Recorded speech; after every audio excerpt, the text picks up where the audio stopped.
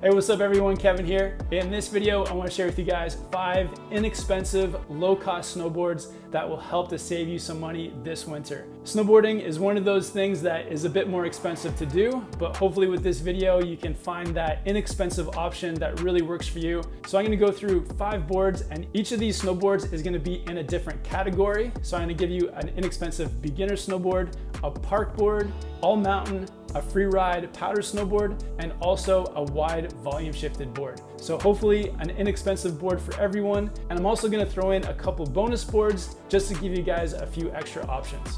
So starting with an inexpensive beginner snowboard, I've chosen the K2 Standard. The K2 Standard checks all the boxes for a good, inexpensive beginner snowboard. Starting, it has a flat to rocker profile, and this basically means that the rocker towards the tips of the snowboard is gonna make this board less catchy as you're completing turns, and it's also gonna make it easier to initiate a turn. So 2 really important things for beginners to look for. The K2 Standard has a soft flex, which is really important as a beginner. It's easier to manipulate the board under your feet with that softer flex. And the reason it has that soft flex is because it has an aspen wood core. So aspen wood is a lightweight wood that's a bit softer and easier to flex. The base on this board is extruded, and there's basically 2 types of bases in snowboarding, sintered and extruded. An extruded base is easier and cheaper to manufacturing, so keeping the costs on this board lower, and it's a base that's easy to repair as well. And then finally, K2 detunes the contact points of the snowboard, another thing just making this board less catchy. In my opinion, for the price of this board and how it all lines up, you get a great beginner snowboard.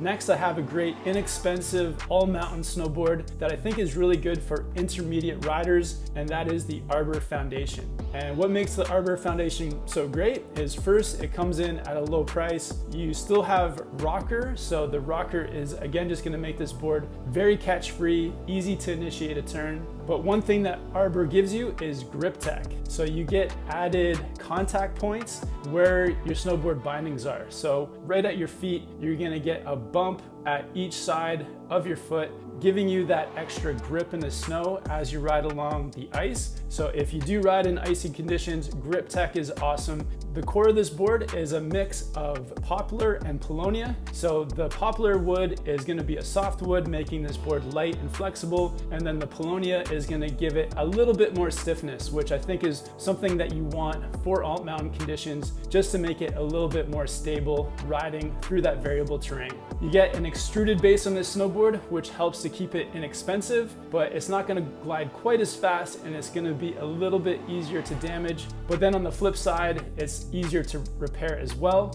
And there's also bio resin in this snowboard, so if you're concerned about the environment and keeping things a bit more natural, and keeps the board flexing a little bit softer as well. The Arbor Foundation, I think, a really great option if you're that intermediate all-mountain rider, especially if your local mountain tends to get icy. That grip tech is really gonna help you across those icy slopes. Next, I've got an inexpensive board for the terrain park, and I think this one is great for beginner to intermediate terrain park riders. And I've chosen the Salomon Sleepwalker. So starting off, this board really gives you just some of the fundamentals that are great for that beginner to intermediate park level. You get that softer flex, so it's gonna be easier to press and more forgiving. The profile of the board is flat with camber under your feet and then rockers out towards the tips. With that camber, it's gonna help give you a bit more energy for ollies and nollies. You're gonna be able to get yourself into the air that much easier, but it rockers out towards the tip, so still not making it that catchy and a bit easier to initiate that turn. This board is a true twin, so it's gonna ride exactly the same, whether you're riding your normal way or if you wanna learn and ride switch. The core of this board has been designed to make it more optimal for freestyle and park. So this is an aspen wood core, but it also has some denser woods along the edge of the board so that it's stronger and more durable from impacts.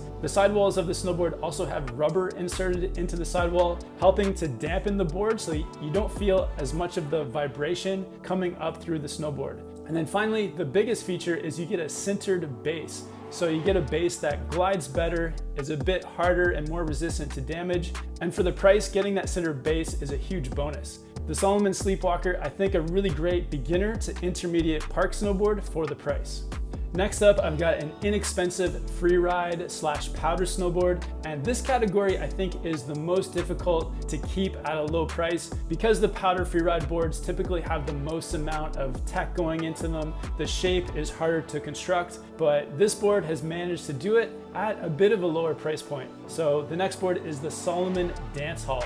And the Salomon Dance Hall has been pretty popular the last few years. I think it's because of that lower price. So starting, you get a tapered directional shape. So when you're riding powder, typically you have to lean back to get the nose up. But with that smaller tail, it's gonna help the tail to sink, and the wide nose is gonna help the nose to float. That taper shape is perfect and what you want for the powder. The Dance Hall has an aspen wood core, so that aspen wood is gonna keep the board lighter, but it's still pretty flexible, which I think is a really good quality if you're that intermediate free rider, or if it's your first time going into powder. The flexibility is gonna make it that much easier. There's two really cool features in this board too, which I think are really good value for money. You get basalt stringers in the tail of the board. So those basalt stringers are gonna give you more energy. So if you load them up for an ollie, they're really gonna react and help you get up into the air. They're gonna give you a bit more stability through the tail and help to dampen your ride as well, so that you're not feeling all the vibrations coming up through the board. And you get a centered base. So you get that harder base that slides better and is more durable.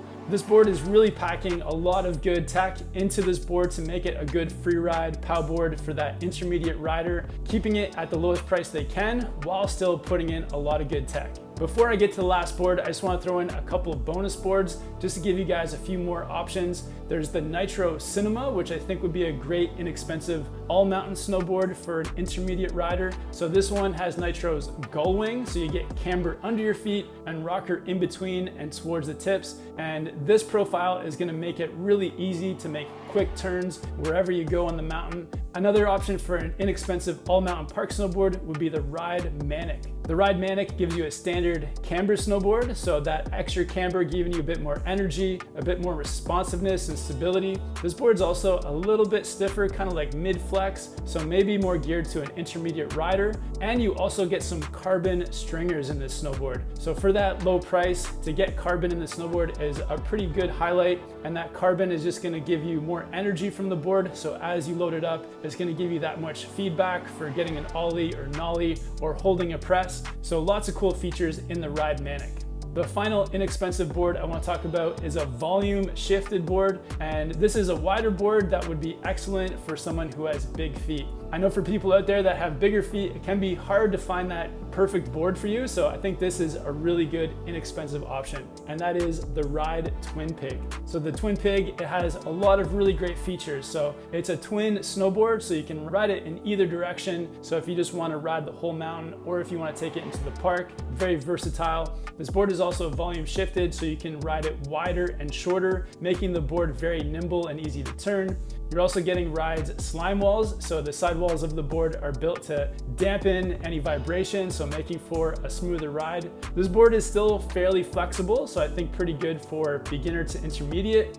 But the core of this board is aspen with some bamboo and paulownia. So the aspen is that softwood, making it flexible, but the bamboo and paulownia is gonna give it a bit more strength and stability, and zones in the board where if you load them up, they're gonna give you some response. And then finally, you get a centered base, so that stronger, harder, more durable base. I've even had friends that have taken this board into powder and they love it because of that extra width, helping it to float above the snow. So a really great board, I think, if you have wider feet and you need that inexpensive price point as well.